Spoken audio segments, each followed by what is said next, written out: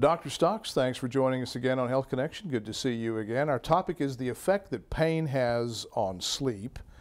And we're let off here. A significant number of people who have sleep problems also have chronic pain. Is there a connection? For patients that have chronic sleep complaints, often pain can be a cause, but often pain can also be a consequence of rotten sleep. Sometimes it's difficult to know which came first, the pain or the sleep disruption. But yes, they often go hand in hand. Pain does not make a very good bed partner. What are the most common causes of the pain and sleep problem? What brings all of this phenomena about? For most of us, the problem with pain has to do with arthritic issues and getting older. Yes, young people can have trauma and have temporary pain complaints and sleep troubles that are a result of it soon after surgery, soon after an injury. But for older people, chronic pain is often a daily way of life. And not only do they have to learn how to manage and live with chronic pain, medical therapy is not always successful, and medication is not always desired. And they must also then learn how to deal with the consequences of chronic pain, which include a disruption or interruption of sleep. Well, what is the process? How does pain affect sleep quality? All of us go through various stages of sleep. When we're young, we talk about light sleep and deep sleep and dream sleep. The difference between light sleep and deep sleep is simply how easily we're woken up out of sleep. Mm-hmm. When we're in deep sleep, you could set a cannon off and not wake us up. When we're in light sleep, the merest change in the environment might wake us up. The air conditioning turning on, a neighbor dog barking, our spouse or bed partner rolling over in bed, all of those things can wake us up. And when we're in light sleep, chronic pain is more prone to waking us up. As we get older, what happens to our sleep is that our sleep becomes largely composed of simply dream sleep and light sleep. Past the age of 65, we generally don't have deep sleep at all. So what that means is not that sleep's more poor, but that sleep is more easily disturbed. And physical problems such as stomach upset, arthritis pain, headaches, which might not have awakened us if we were lucky enough to be in deep sleep, and now more easily able to wake us up since all we have is, for the most part, light sleep. A recent study has found that people with chronic pain may actually benefit from more sleep. Why would that be so? One of the reactions that we have to rotten sleep is that we adopt habits that actually defeat our goals of getting better sleep. We start to go to bed at irregular times. We get out of bed at irregular times. We take naps on and off throughout the daytime, which is not so easily available when you're still working and young. But once we hit retirement age, we can take as much nap time as we want, by and large. And so all of these things that we do actually undermine our ability to get good, solid, contiguous, or one solid stretch of sleep at night. So the end result is that we tend to get less sleep than we should. So if we were to adopt a habit of going to bed at a regular time, a habit of getting out of bed at a regular time, a habit of minimizing or avoiding excessive daytime naps, excessive alcohol or caffeine, all of those things might actually allow us to get a little longer period of sleep at night. And one of the consequences of that is we may find that chronic pain issues may be less of a problem. Not necessarily that we hurt less, but that it bothers us less. Mm-hmm.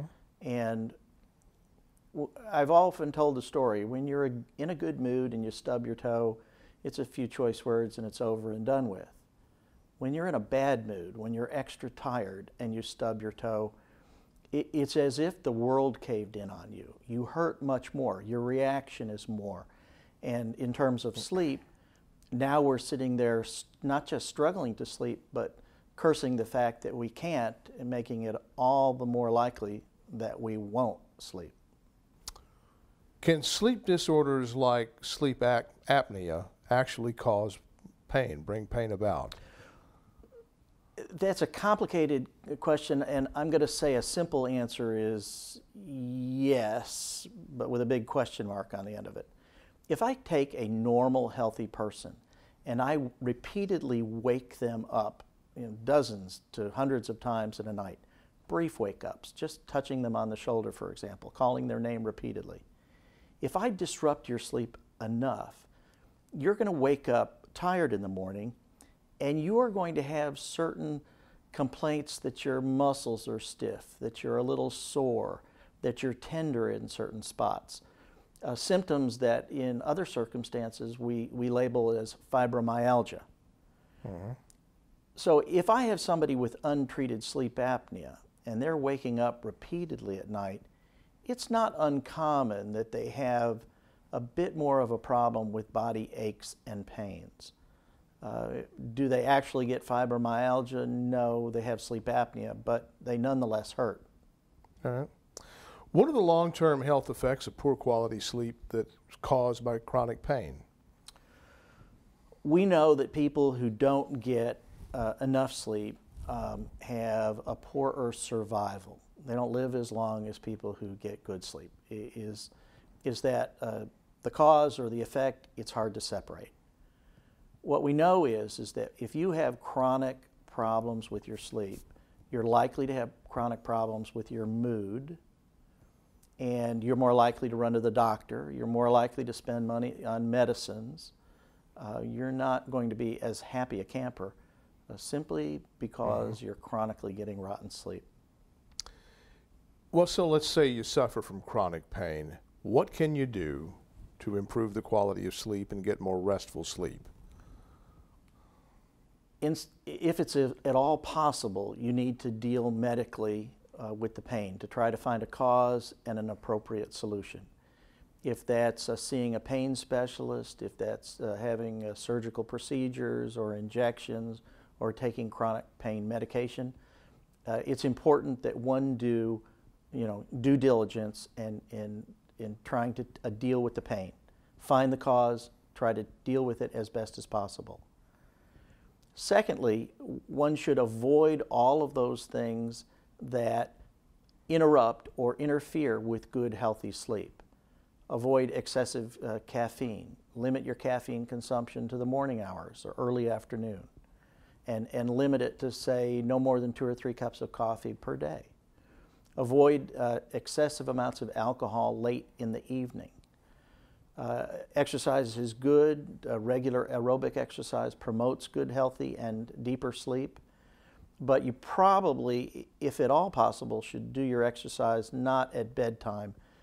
You can't go to bed if you've just revved up the engine. You go to bed and you successfully sleep when you're settling down. So get your exercise over with a little earlier in the night. And lastly, the general rules about good quality sleep are to try to go to bed at a regular time, try to get out of bed in the morning at a regular time, regardless of how well you slept the night before. There's a temptation when you had a bad night to sleep in 3 or 4 hours, and that actually interferes with the next night. It's a good habit to have a regular go to bed and a regular get out of bed time day after day. Young people get away with abusing themselves Friday, Saturday nights a little bit. They still feel rotten on Monday. But older people have severe consequences about toying with their good habits, with their internal clocks. If one can avoid all the bad habits, generally you can at least minimize the effects that pain will have on your sleep. May not eliminate it altogether, but at least you might be able to improve how you feel. Chronic pain, sleep problems, it's going on. At what point is it time to see a doctor? When day after day is difficult, when you wake up every morning and you feel miserable, when you're tired all day, when your mood is a problem When you're falling asleep or wish you could fall asleep in the morning and the afternoon more than the siesta time. When sleep every night, night after night, is a chore, it's time to talk with your doctor about it. Maybe see a sleep specialist, but it's definitely time to stop suffering alone. Very well. Doctor, always good to see you, and thank you. Good to see you, sir.